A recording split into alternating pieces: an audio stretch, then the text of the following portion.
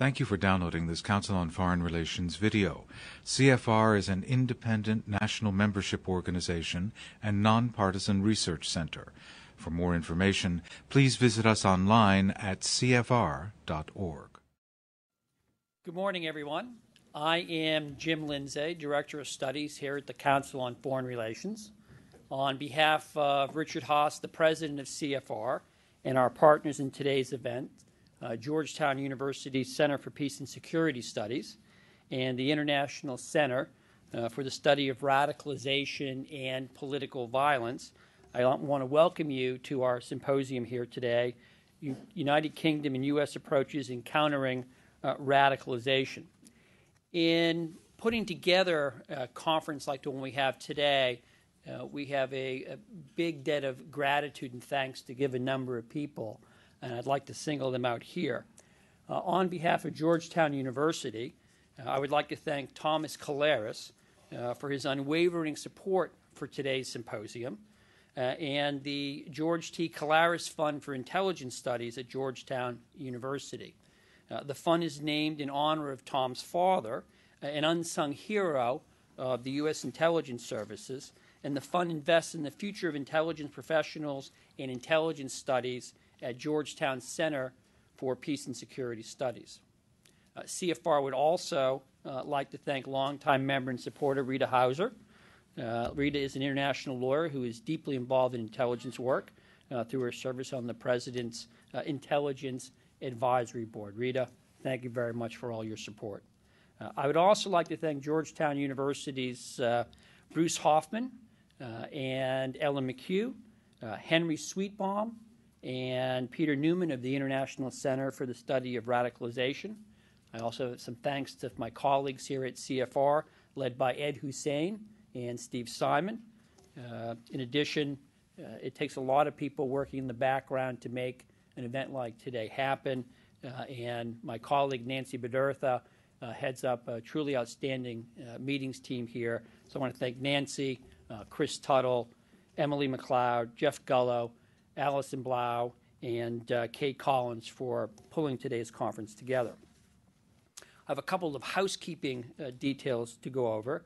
First, today's sessions are all on the record with two exceptions. The exceptions are Session 2 on violent radicalization, key trends and developments, and Session 6, New Frontiers, Countering Online Radicalization. I would also politely request that if you have a BlackBerry, PDA, any other electronic device that sends or receives signals, if you could please turn it off right now so that it will not interfere with our sound system and put out squealing, very painful sounds over the speakers. So I would appreciate that. Why are we having today's symposium? The answer is fairly straightforward. The United States is experiencing a significant increase in violent Islamic extremism, both abroad and at home. Ongoing events in the Middle East are a cause for concern about the probable rise of Islamic radicalism, at least in the short term. At home, we have more and more instances of Americans either plotting attacks against their fellow Americans or attempting to travel overseas to receive terrorist training. The Fort Hood shooting in November of 2009 and the near-successful car bombing in Times Square in May 2010 are the most dramatic illustrations of this trend. We are seeking in today's event to bring together leading officials and experts from the United Kingdom and the United States to take stock, to exchange best practices, and to develop fresh ideas for tackling some of the most important issues in the current debate. And I owe a great debt of gratitude to our British colleagues who traveled a considerable distance to get here this morning. I only had to take a metro subway ride. They had to fly a long way. We are honored to begin today's conversation with a truly distinguished keynote speaker, Baroness Pauline Neville-Jones, the United Kingdom's Minister of State responsible for security and counterterrorism. Minister Neville-Jones has had a distinguished 30-year career as a diplomat, serving in posts around the world, including the former Rhodesia, Singapore, Washington, and Bonn. She was also seconded to the European Commission. Minister Neville Jones has held her current position since May of 2010. And with that, I would invite Minister Neville Jones to come to the podium.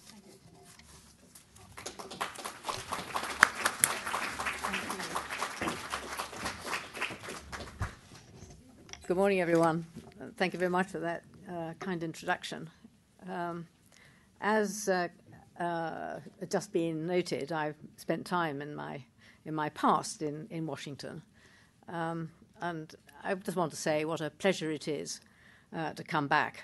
I think that anybody who has spent time here seldom goes away feeling that they will ever entirely shake off the allure of this town, and it is good to be here.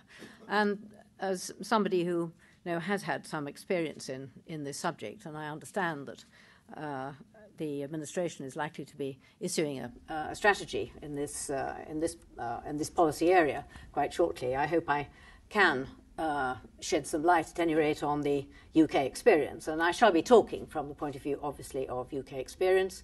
Not everything that we've done or not everything that we've experienced is necessarily relevant to the American context, but I do think there are probably some common both problems and solutions that we might be able to share and respectively benefit from. And it is with that spirit that I'm going to talk this morning. And as was well said, I bear this rather portentous title of Minister for Security and Counter-Terrorism. And as a result of that, have focused quite considerably since the coalition came into office last May in our approach to radicalisation and countering it, because we do regard it as a key part of any successful strategy, and it's that I will now focus on. And I suppose it's worth starting, of course. I mean, where does this story all begin? Well, one thing's very clear, that terrorism isn't just a threat which is external to Western countries. It's not simply a foreign menace that comes from overseas to strike our cities. It can, and it does, as we now know, come from within our own countries and from inside our own populations. And I think it's fair to say that every single country in the West needs to wake up to what's happening within our own borders. And this means that we must strengthen the security aspects of our response, the capacity and capabilities of our intelligence agencies and of our law enforcement officers, all part of the picture. But it's only part of the solution, and we do have to get also to the root. And we must tackle the ideology that fuels and drives radicalisation and the circumstances which give that ideology appeal. We need to act against the existence of a pervasive, perverse and pernicious political ideology which is Islamist extremism. Now let me stress emphatically that this does not mean tackling the religion of Islam, which is one of the great religions of the world. Those on the right-wing extremist fringe who argue that is exactly what we should do, but they have it wrong. Those who say that the West and Islam are eternally irreconcilable have more in common with the Islamist extremists than they might like to think. For it's the very same argument, of course, advanced by Al-Qaeda, and they do have it wrong. We need to work with mainstream Islam.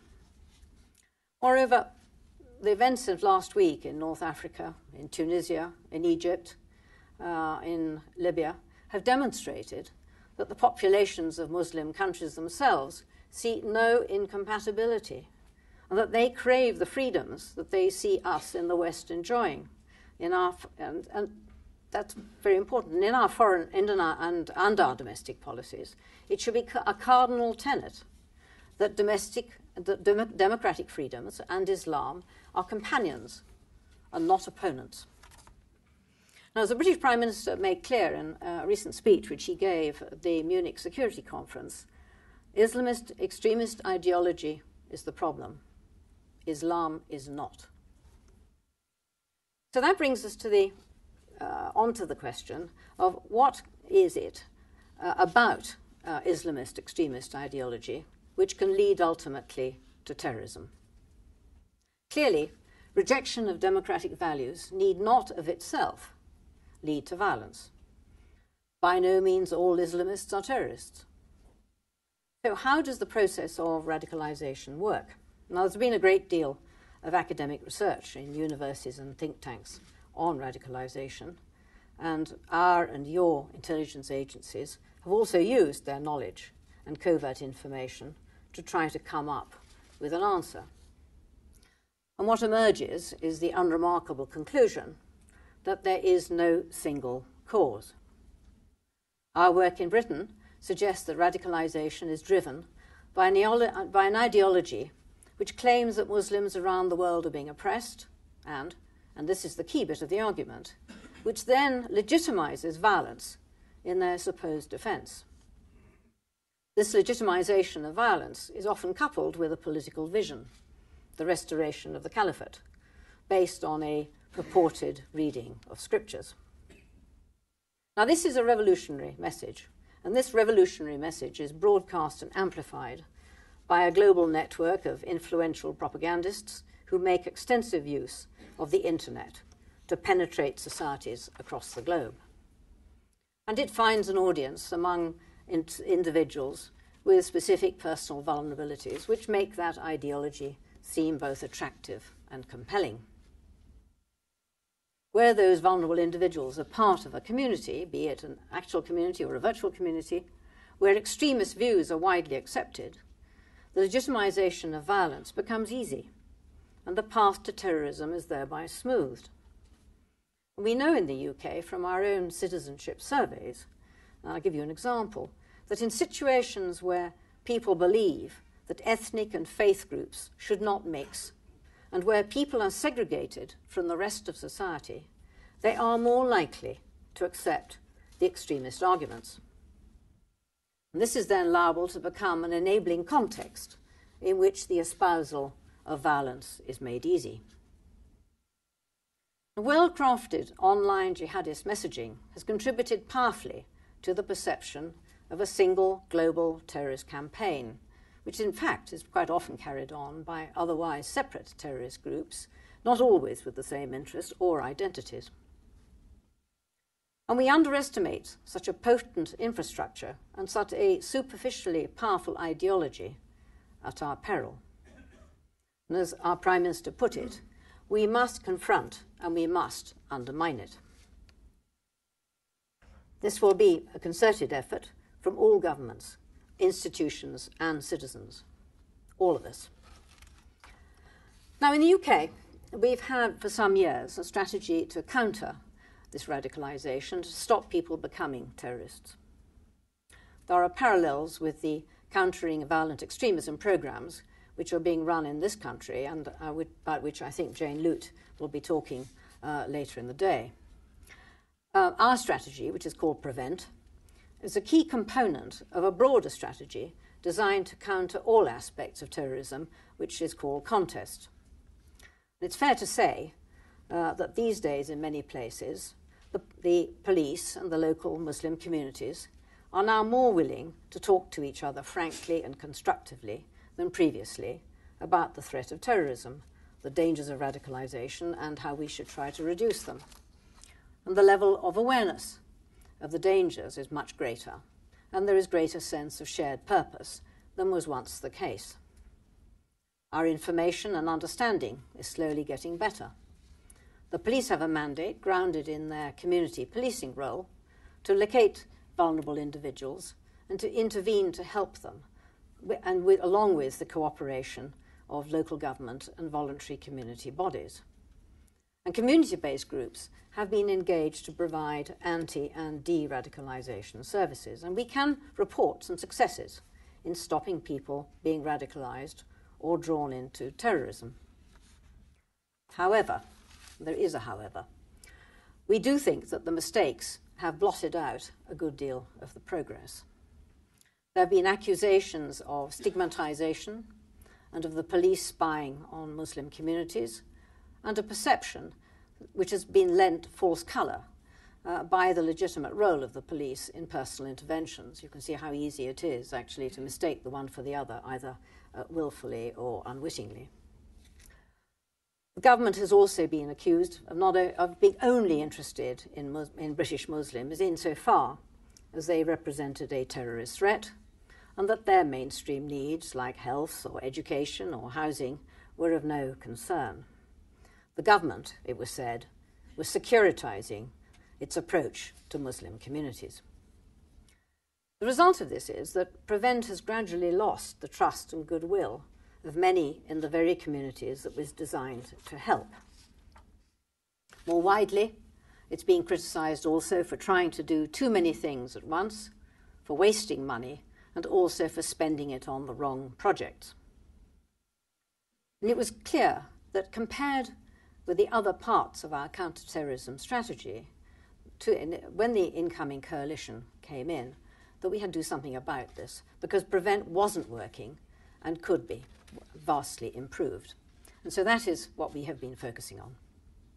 Now, our first conclusion was that the segregation of communities was actually becoming more pronounced, and the Prevent was in the wrong vehicle, as it was designed, to counter this.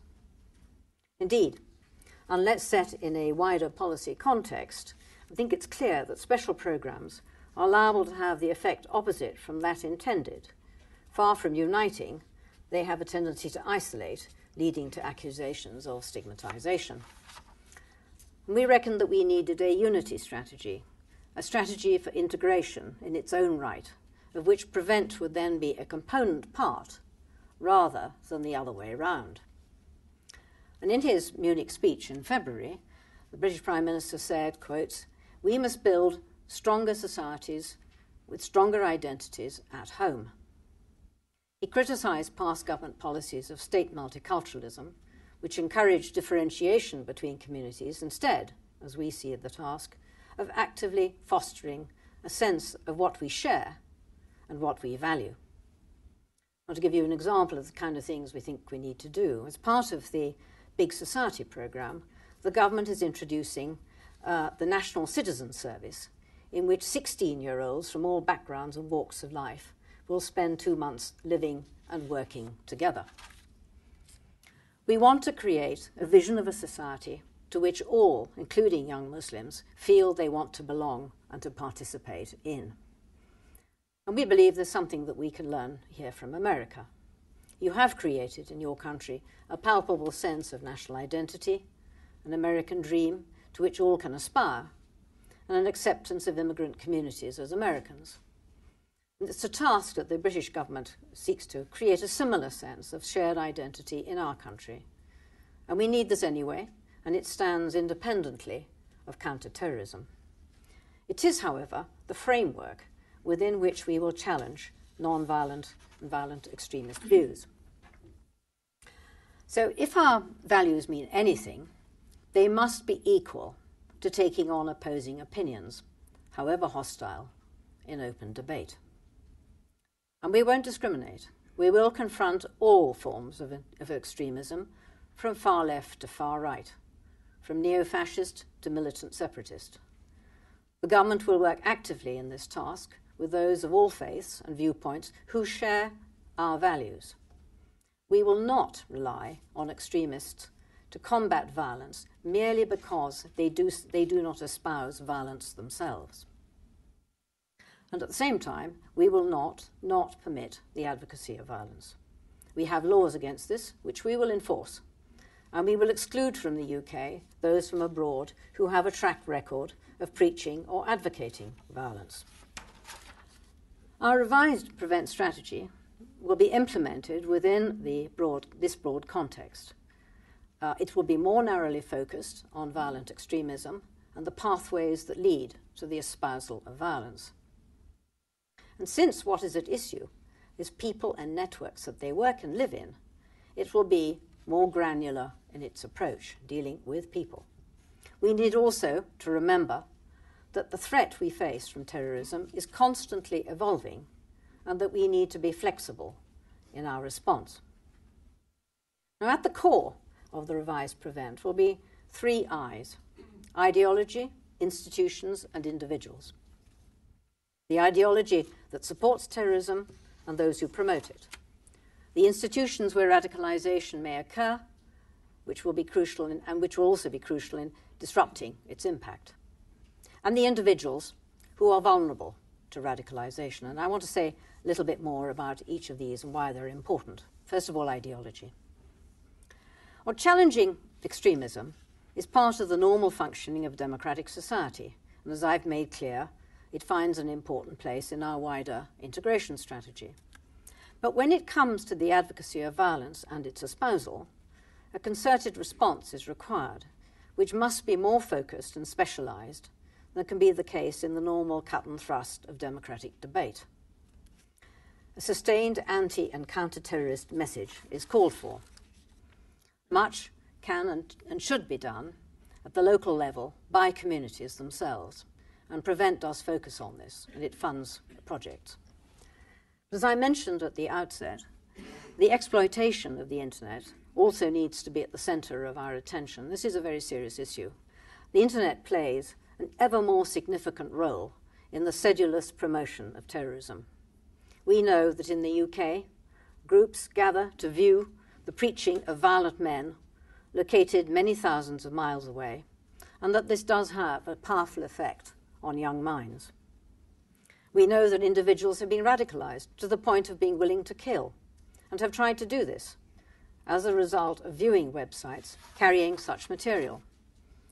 British MP suffered serious injury in this way from a woman who came to see him in his constituency office. And this is not just a stab at the man, it is a stab at open democracy.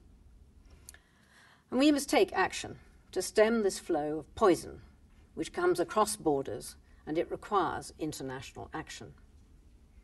Child pornography on the internet stimulates evil activity in real life, and we go after it. And we believe that we should go after websites and other internet activity which enables or fosters terrorism. We welcome the increasing awareness on the part of internet providers of the dangers of such material, and we look forward to working with partners on effective action. And for example, I'll give you an example, Google has now added a referral flag on YouTube for content which promotes terrorism, and we applaud this. Government can also carry out activity directly, such as helping build the capacity of civil society organizations who are campaigning to build on the awareness of moderate organizations, encouraging the creation of websites that offer online topical advice for young Muslims, and engaging an online debate about extremist narratives and ideologies. Get going at the local level. And we also hope that civil society and concerned individuals directly will also be active. My second point, institutions.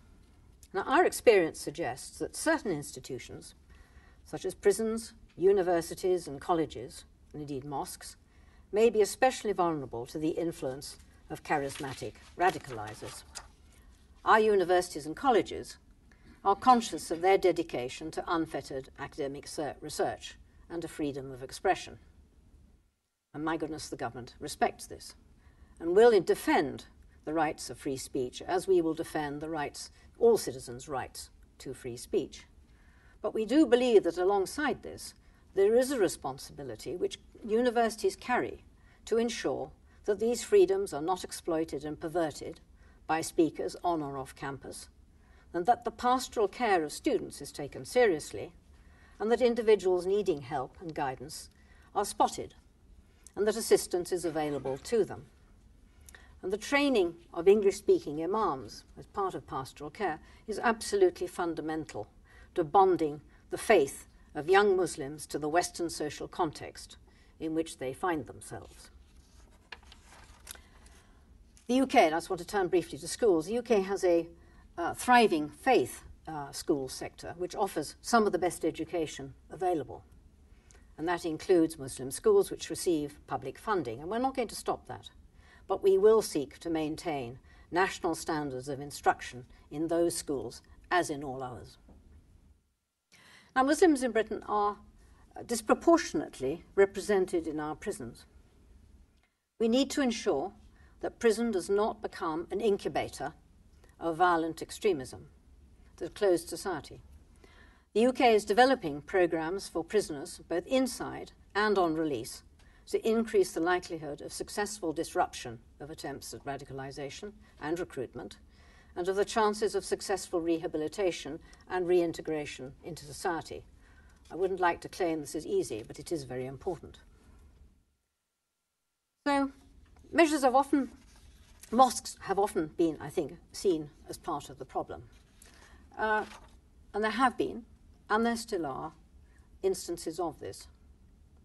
Today, I think the issue is less one of mosques harbouring preachers being suspected of fostering violent extremism, let alone being guilty of it. It's more, in our view, one of a gap of confidence that still exists between the mosque and local authorities and the police. And this is a gap which it will be vital to close if we are to be successful in dealing with my third eye, which is individuals. You can see that the cooperation between local mosques and local communities and local authorities is very important. Individuals. Those individuals who are on the path to radicalisation don't exist in a vacuum. They live in neighbourhoods. They meet friends and family. They use shops and businesses, and they come into contact with local community sector workers, such as teachers, nurses, or community police officers. And these are individuals who may well be placed, especially if trained, and that's one of the things we do, to notice changes in behaviour. And it's when working with local community organisations or community groups who can provide personal de-radicalisation interventions that we get some of the best results.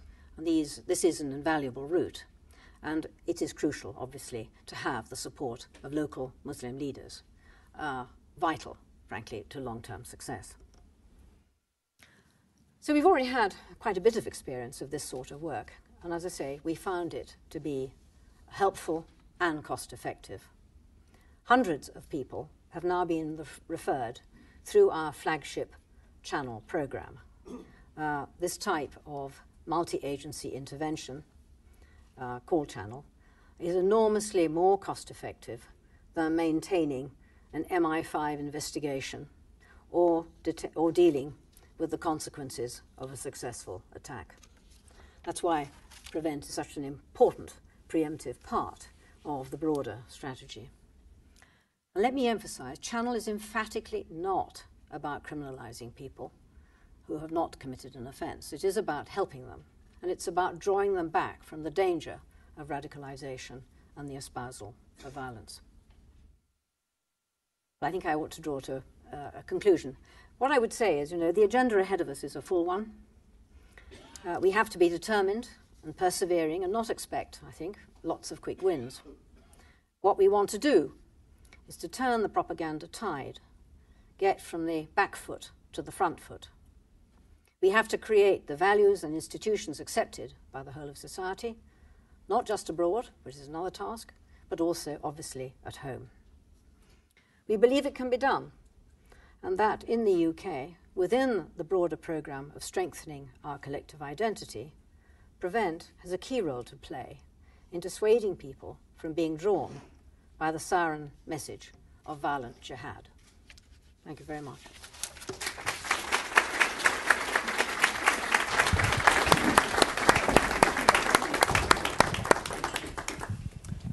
Thank you, Minister, for a thoughtful set of remarks. I'd like to begin with an issue you raised in your remarks about the role of integration and the importance of national identity. You quite nicely complimented Americans on the strong sense of national identity and the great pride that Americans have in incorporating immigrants into society. And I think because of that, for many years, Americans thought that they were immune from the risk of homegrown radicalization. But recently, we've been forced to grapple with this problem. Why do you think it is that America's facing this challenge, given that it has this history of incorporating immigrants? Well, I think it's necessary but not sufficient is probably my first answer. And we don't have enough of it. And so as we think that actually it is the framework within which you can then deal with a specific problem, that's why we have laid a lot of emphasis on that necessary framework. I think it's not sufficient because I hope, as I tried to make clear, there is, a healthy democracy will conduct a really strong cut and thrust, and you will argue through your values, and you will, and it's a very, very important part of living your beliefs.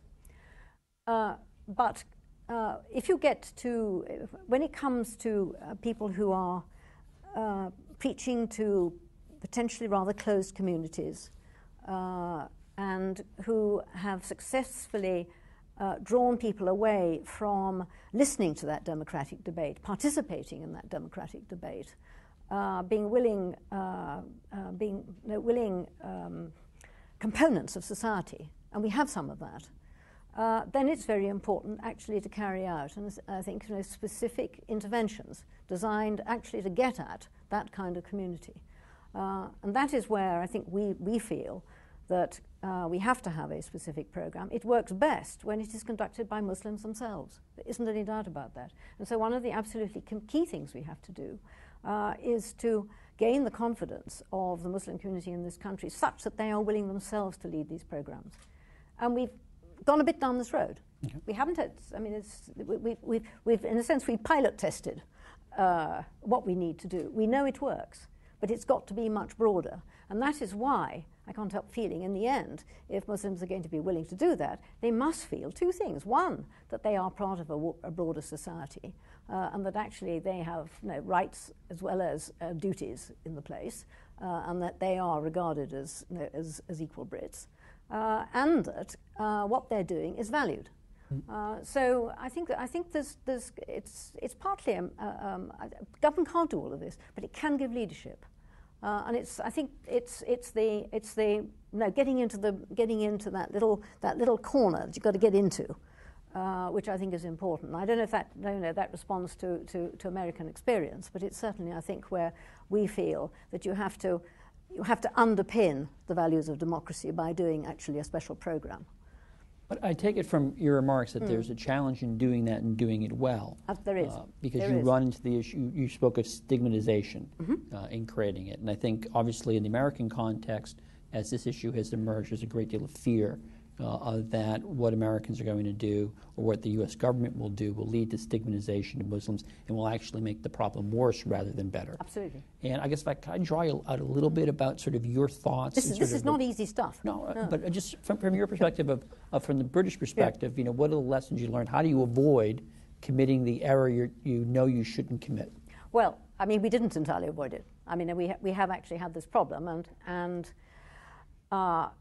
I'll give you one example of where different parts of a strategy actually do damage to each other. As you know, we've had, we have to have, given the nature of the kind of plots that we've had to deal with, of course, we've had a very vigorous pursue strategy alongside that, which deals directly with counterterrorism. Now, it's not too difficult to find those things entangled. So that's one danger. Second danger is and of course exploited, wittingly. And there have been mistakes as well. I'll give you one example. The police force in one area in the country put up a whole lot of CCTV cameras. They didn't explain what they were doing. These are closed caption television cameras? Yes, that's right, and they were, and it gave rise to the accusation that this is Big Brother. So you do have to be transparent about what you're doing. You do have. I think that government does have to constantly to explain what's happening. It's also why, in the end of the day, you can only do it locally. It's really on the ground where the local community is operating, and where there's confidence. The key component in all of this is trust and confidence, and we have to rebuild a bit of that because there has been an erosion. I think we believe that you've got to start again. You can't just accept that. Having made a mistake, you abandon the objective. But you can see we have tried to reshape the framework within which it's done, and put what we believe to be the dominant thing, which is getting the country together as the overall framework, and then there is prevent within it, and we've changed the way the money is spent, and we have put the integration strategy into the hands of a different government department, so that it's quite clear that this is a different activity. But I come back in the end to saying that we have to gain confidence, and we have to work very carefully at the whole business of personal and individual intervention. I do believe at the end of the day this is a very granular thing. You are dealing with people, you're dealing with individuals, and the best people to deal with individuals are those who are close to them, those whom they think have some regard for them, and they're the so-called role model. And so it's there that we have to go, and we have to build this strategy. When you talk about reaching out to individuals, that's, as I understand it, the purpose of your channel program, to That's sort right. of engage Exactly. Friends, families, the community. That's Can right. I just try out a little bit more about how that works in practice? Well, it works. It literally works in long sessions with individuals, debating issues, arguing, going over the territory, coming back to the issue, and it's hearts and minds stuff, but particularly mind stuff. What is this world about? I mean, it goes to absolute fundamentals about what people think they're there for. Now, if you start getting somewhere with someone, what you then want to ensure is that they've got a job, that actually they feel their family has a future. So there are a whole sort of series of other things that need to accompany that. So you start not just change the mindset, but also reintegrate. And so multi-agency working can be very important in this. Okay. At this point, if you, Minister, I'd like to bring the audience into our conversation here. I would ask you to please wait for the microphone. When you get a microphone, to please speak into it. Please stand, state your name and affiliation, and I would ask people keep their questions concise and short, and that there be a question so we can do as many of these as possible. Yes, sir. I've promised the Minister I will keep her on schedule.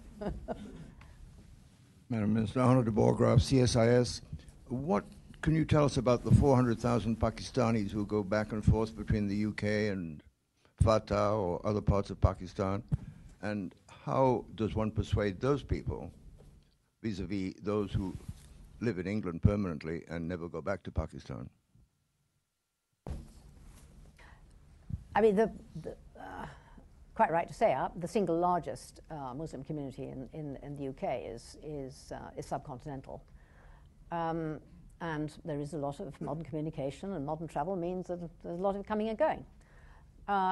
We should be quite clear that it is a tiny, tiny fraction of those people who travel backwards and forwards who are up to no good.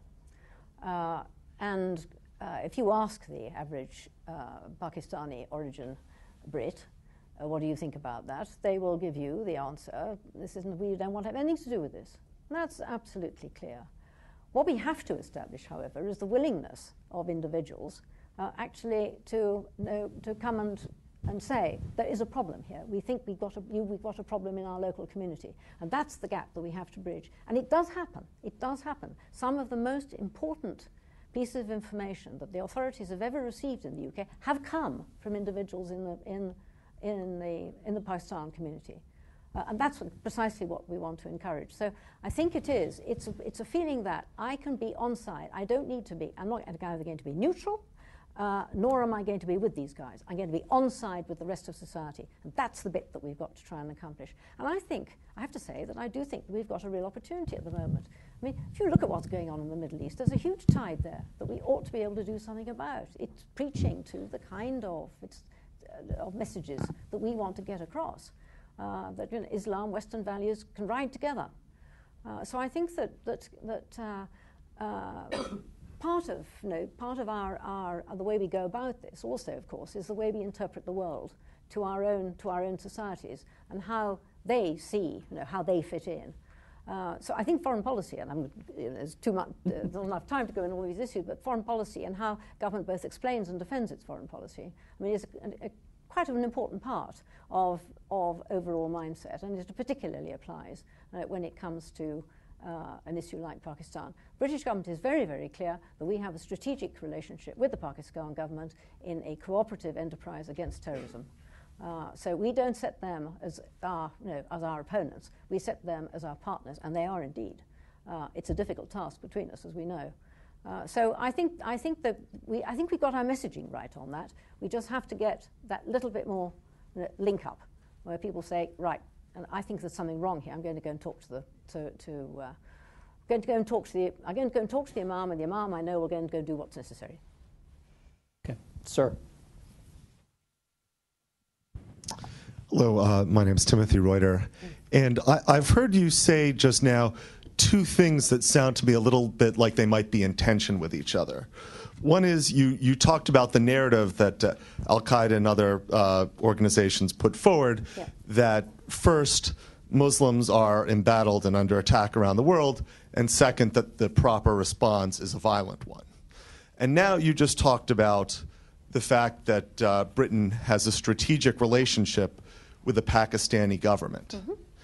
So how do you take apart the narrative that you talked about for those who believe that the Pakistani government is part of what's oppressing Muslims in that part of the world? And now we've said that you have an explicit policy of backing them on, or at least a number of issues. So how do you sort that out and explain it? Thank you very much. Well, having a strategic relationship with the government doesn't mean that you necessarily, endorse or back every single thing that happens under the roof of that country. I think, on the other hand, though, I would defend very vigorously the Pakistan government in its attempts to deal with terrorism on its own soil. I think it faces a very, very difficult problem. And their difficulties are not going to be dealt with at all easily, and it's part of our policy to try and help. The situation in Pakistan is very obviously very complex. Because it's very complex, though, and because it's difficult, it is precisely why, on the whole, you need to try and help. And we help in all sorts of ways, including, of course, helping the underlying structures of Pakistan society. We put a lot of money into education. We put a lot of money into trying, actually, to make the underpinning of Pakistan such that, both education and economic activity are available to more people. I mean, these are absolute fundamentals for getting a stable society in that part of the world, and it's an important part of our policy. And I don't think we see any contradiction between that kind of long-term, like I said in my speech, there are no quick wins in this. That kind of long-term support and working together against violence. I think we have time for one more question. Before I take the question, I want to remind everybody that this session is on the record. And in fairness, I'm going to go to the back of the room since the first two questions came to the front. And the young lady all the way at the end, last row. Thank you. Cambria Hamburg with the Department of State. What is the UK government's approach to engaging with allies, moderate voices in the Muslim community, or maybe some not so moderate voices, but nevertheless leaders who espouse a nonviolent approach, but maybe do support a Salafi ideology? Thank you. I didn't entirely hear it, but I think it's a question about the attitude to nonviolent Islamism. Is that right? Yes. Well, I think microphone. Clearly, what we are concerned with is the transition to violence, and it's there that we will focus prevent money. I did make clear, however, that one of the things, and this is, I think, a difference between ourselves and our predecessors, is that we do not believe it right to try and work through the agency of those who are themselves on the separatist tendency or extremist in their views, and use them as agents simply because they're not violent. I think we do believe that you can only do this effectively with people who share your values, and we want, obviously, for that, and we do believe that the resources available, that Muslims who share our values will help us, and that we will be together in this.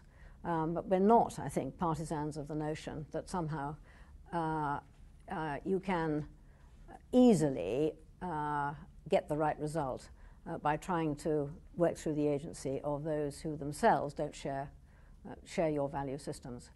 And it goes obviously to your analysis partly of how you think the relationship between extremism and extreme values and values that aren't ours and the actual espousal of violence works. And we don't trust the notion that somehow you can effectively deal with preventing and discouraging people from violence, working through those who are not of your own value system. Minister, I know you have a very busy schedule today. I want to say on behalf of all of the sponsors of today's event, thank you very much for giving up. Thank you for giving me the opportunity. Thank you for watching this Council on Foreign Relations video. For additional audio, video, and transcripts of CFR meetings, as well as expert analysis of international news, please visit us online at cfr.org.